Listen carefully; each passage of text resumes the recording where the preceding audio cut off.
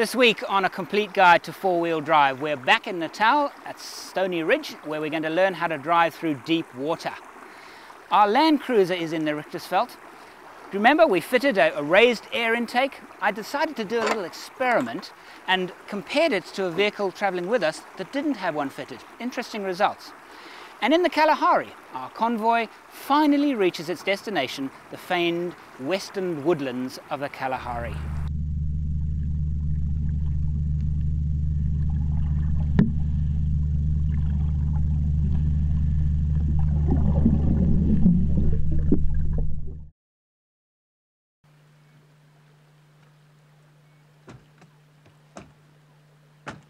Right, the first thing we're going to do, Quentin, when you approach a river or anything like that, is to actually get in and walk through the river. That's going to be your first thing. Here we can see the river's nice and clean, so that's good for us.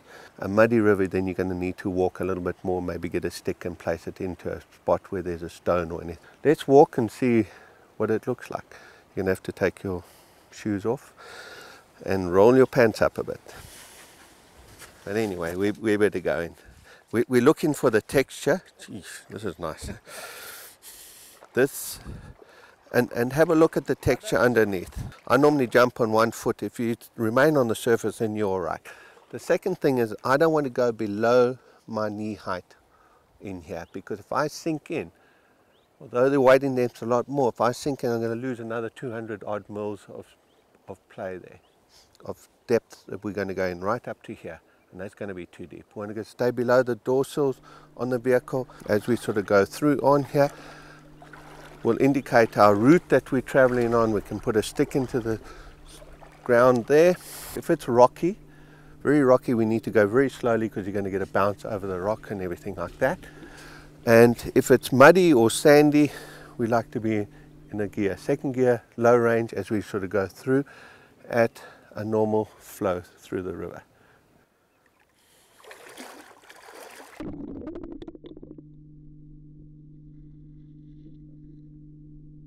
Yeah, there was a previous chap that we sent in first, and he disappeared. We never saw any more of him. Steve, what about the electrics on the car? Obviously depth of water. Well, we'll have a look at this this vehicle here, and we'll notice that in this particular vehicle, the electronic control unit sits underneath the seat.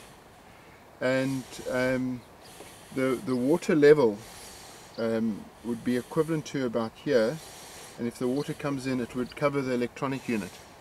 Now, if the water is fresh water, it shouldn't be too much of a problem, but if it's salt water, the salt water will create havoc with the electronics in that control box. Yeah, this is why we recommend that you stay below the knee level on the vehicle. So if you place my leg against here, you can see below the knee level, we well below the sill of the door, allowing you a couple of inches of movement on that. But bearing in mind, if the vehicle gets stuck, it's going to sink in. That's why we have to know what type of surface that we're traveling on. Okay, so if there's a chance that we're going to get stuck and lose it, then we have to pick a new line on our travel through the water. Quentin, the most important, because we want to look after our vehicles, and crossing rivers are dangerous. You know, you've got rivers that are influenced by tidal zones as well that will come and they will alter the depths. Also, when you enter a river, it's always enter it at an angle. Okay, there's a bank that's going into the river, so the nose is going to go in. If you enter at speed while doing that, the nose is going to go right into the water, and the chances of bending a fan and the fan hitting the radiator are great then.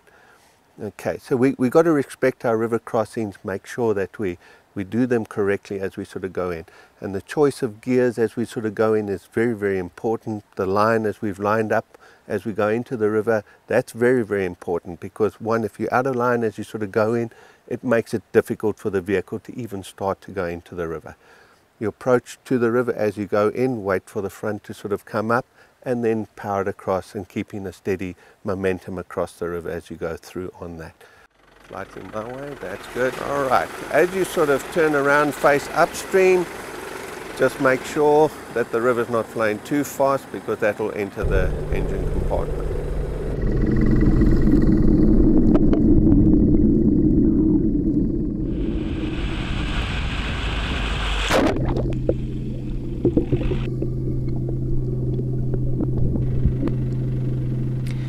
then I had a question: what happens in the engine bay, if anything, at this depth? So we decided to open the bonnet, stick a camera inside and see what happens. At low speed, virtually nothing.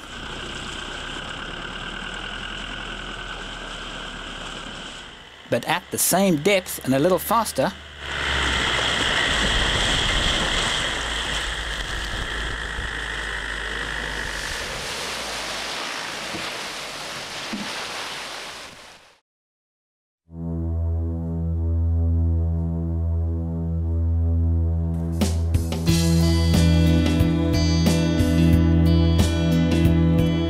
this is the Mercedes G class, or the Geländewagen. And when it was launched in 1979, it was truly ahead of its time. And during its launch, this is what was said about it.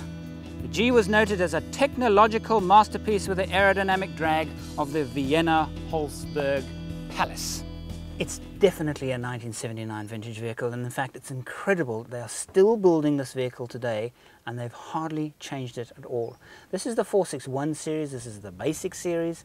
Wind-up windows, oh, they did do electric windows in some models. It still has paintwork showing around the doors. Its dashboard has not changed one iota since '79. And the G is, well, as a good all-rounder, I don't think it's the best. As an off-roader, there's nothing to touch it. The trouble is with this car is that you just can't find places difficult enough to drive through. It just does it.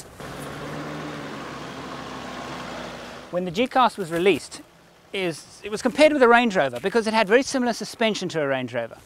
But it is a completely different animal, especially now, obviously, with the Range Rover being top in the fashion stakes. The Geländewagen was always meant to be similar to like a Defender or the rugged Land Cruiser FJ series. It's a rugged, basic workhorse, and you can see it. Rear differential lock, hydraulic. It's a relic of the military designs that St.Pierre were involved in, and that's the front one, also hydraulic. Automatic gearbox, this one very, very well tuned to off-road use. The gear change is very, very rapid, which means it's a little rough on the road. Not seriously so, but it is. They haven't changed this since 1979. It is exactly the same. There are very, very few vehicles that have a reputation of the Geländewagen at climbing slopes. There's something unique about the Geländewagen's gearbox, and this is it. In an ordinary four-wheel drive, I have to stop before I put it in low range, not the Geländewagen. I can do it on the move. I'm driving along, this is what I do. Watch this. I go into neutral, put into four-wheel drive, low range, bong, low range. I don't have to stop. Brilliant for showing off. This guy has no carpets, and for that I am very grateful. And this is why, after a long safari, you pull that up, you unclip that, and then you drain all the water that you've sprayed in to clean out the inside down the hole. When you've finished, you put it back. I love it. Oh, I can't get through this. I'm not a razor blade.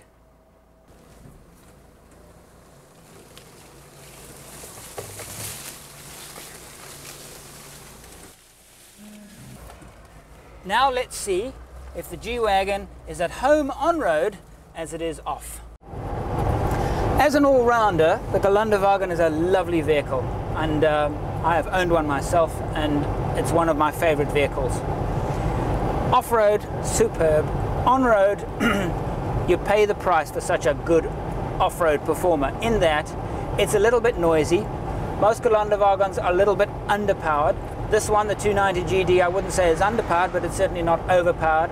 I can cruise at the speed limit, but it's a bit noisy, flat windscreen. What's lovely about it is that you can load it. You can really load this vehicle. It handles the load beautifully. For the kind of vehicle it is, its steering is also very precise. And the drawback comes when you're on the long haul, doing long stretches. It can be compared with vehicles like Land Rover Defender, a little bit noisy, firm suspension. But generally, as an all-rounder, it's a magnificent piece of machinery.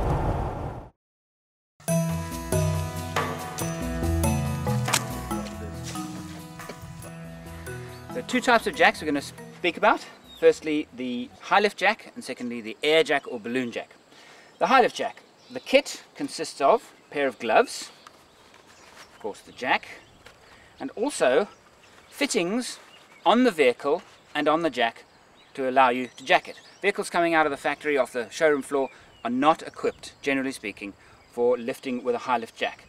Firstly, they need some kind of bull bar, some kind of bar on the back, some kind of fitment to enable the jack to jack on without damaging the vehicle. Second part is the jack itself, in many cases, should have some kind of attachment to fit to the jack to enable the jack to then work on the vehicle. The other part of the kit is a jacking plate. Most of the time when you need a jack, you're jacking because you sunk into soft ground. The trouble is when you jack, the jack then sinks into that soft ground. To stop it sinking, you need some kind of jacking plate. I use a piece of wood. There are a lot of things available, but to be honest with you, a practical alternative is a piece of wood like this. I'm going to demonstrate the high lift jack now. I'm going to jack the vehicle in the middle of the vehicle because often when you're stuck, you want to lift the entire vehicle, front of the vehicle up, and then push it off the jack to push the wheels onto fresh ground. This vehicle now is sitting at a slight tilt this way, and we know that whenever we jack, the jack tends to pull towards the vehicle. So you don't actually put the jack upright, you compensate for the lean of the vehicle and also the fact that the jack will lean in. So, the reason for using a jack to lift a vehicle when it's bogged is either to pack grippier material under the wheels or to push the vehicle sideways onto firmer ground. Now, John, if you can come around this side and stabilize the vehicle as we lift it up.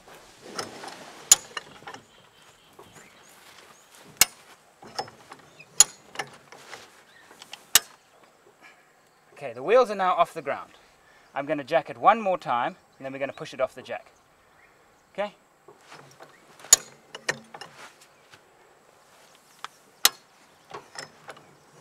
One more.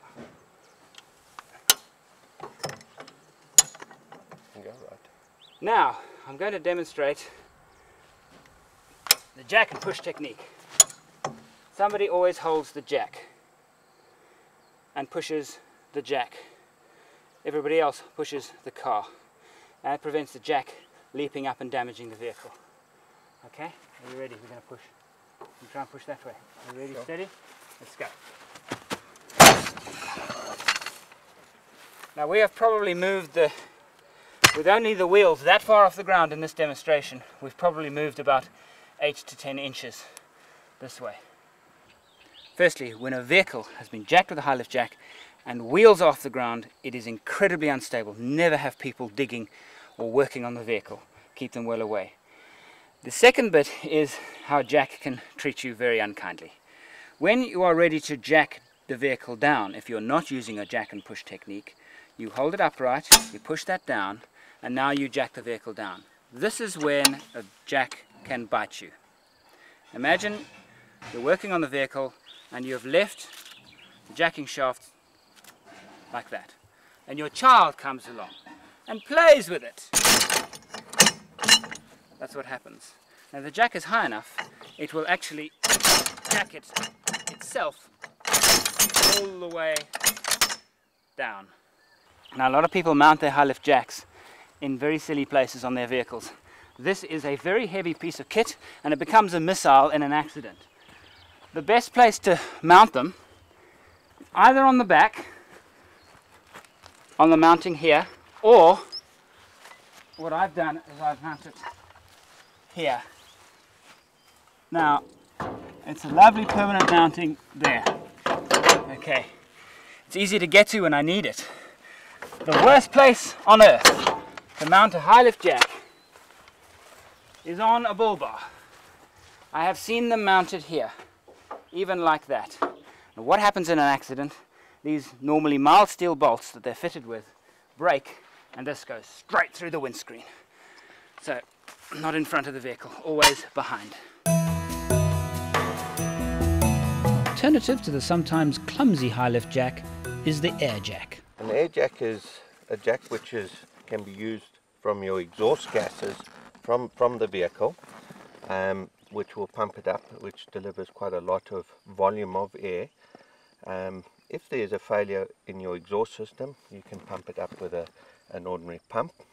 With this particular airbag, we've got a relief valve on it too, so when the pressure builds up beyond the diameters of the bag itself, it will release without bursting the bag. The top and the bottom are very important, that they are nice, that protect the rubber duck type material on here. This is heat resistant on top. That is your release valve on it. You press it in and it lets out the gas inside, or the air inside the bag. The air jack is slid under the vehicle on ground that must be prepared first and made as flat as possible. The jack is manoeuvred underneath carefully so as to avoid any sharp edges under the vehicle. Pipe is then held against the exhaust. The bag then fills with exhaust, and up it goes.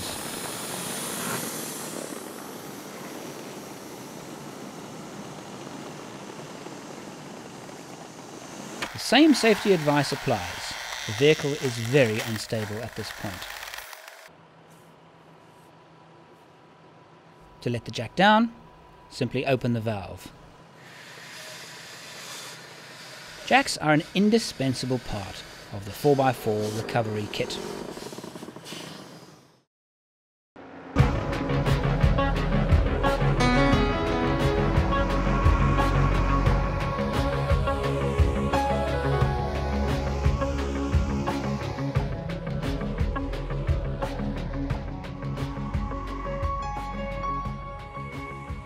I'm going to try something now.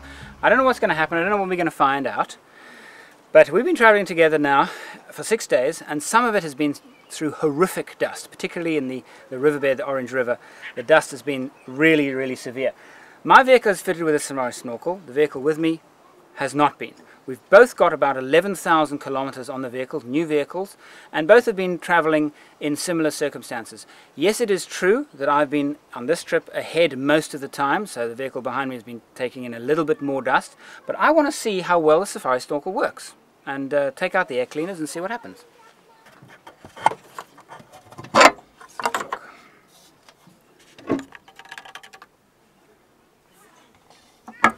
Okay, there's quite a bit of dust in there. Quite a bit of dust, but it still looks good. But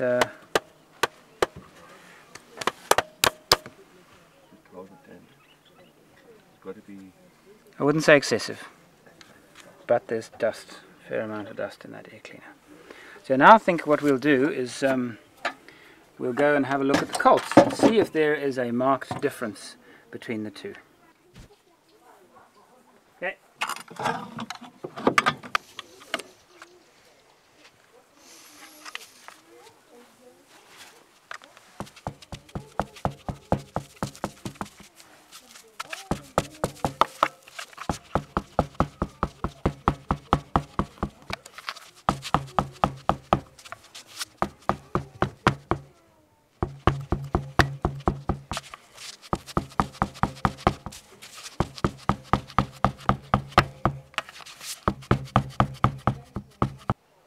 Pour it out onto the towel.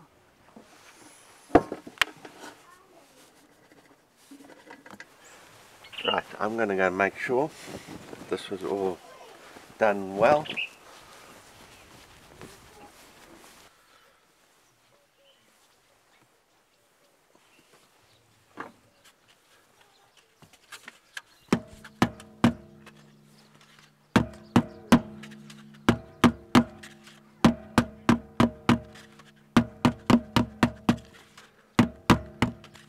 Well, you saw it. I didn't set it up. Safari Snorkel, no Safari Snorkel. Similar conditions. You make up your mind.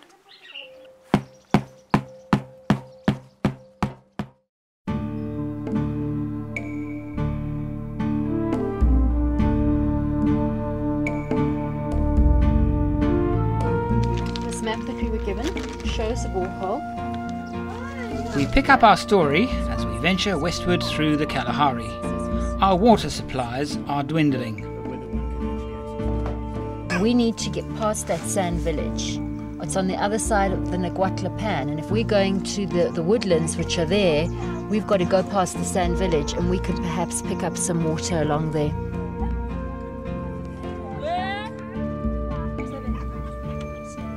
Villages scattered throughout the Kalahari rely on water supplies, often brought in by truck. In this village, it was stored in 2 large plastic drums, but the level was low.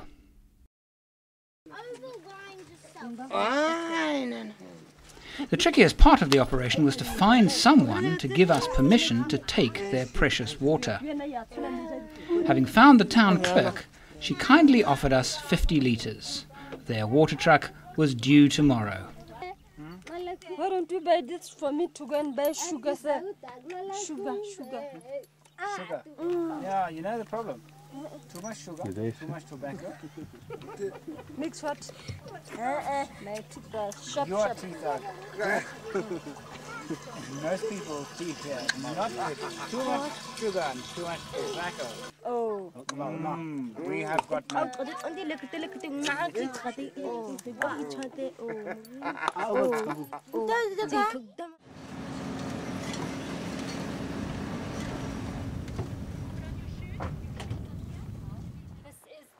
Further west, we reach Naguatla Pan.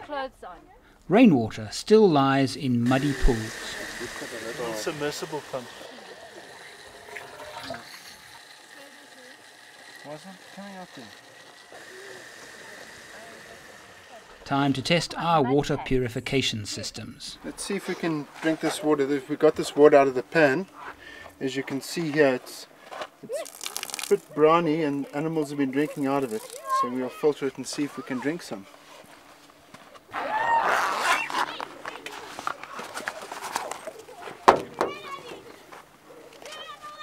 This is a Catadine extreme membrane filter, where the water is pushed under pressure through a ceramic filter, fine enough to make the water sterile.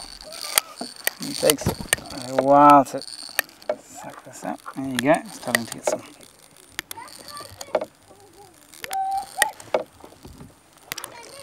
There you go.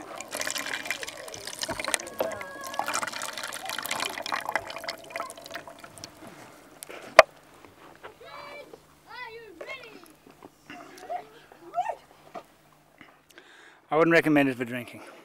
It's slightly salty, it's a bit slightly browny. Certainly fresh enough to wash with and everything, but I don't know, you have a taste. The odd taste turned out to be the result of the filter stored damp and not the water. After a while, the water became drinkable. There's my girl. Hey, look how clean and sparkly she's getting. We take this opportunity to refuel the thirsty Land Rover. There are hidden dangers when refueling from jerry cans. One of the most important safety elements when refueling from a vehicle, particularly with a petrol vehicle, jerry cans on the roof move like this. This dust generates static electricity. Before you open that cap, you ground it. And the best place is on the axle, okay, on the wheel nuts. Ground the jerry can. Then it is safe to open, thanks Steve, to open that. We're going to use the jerry spout.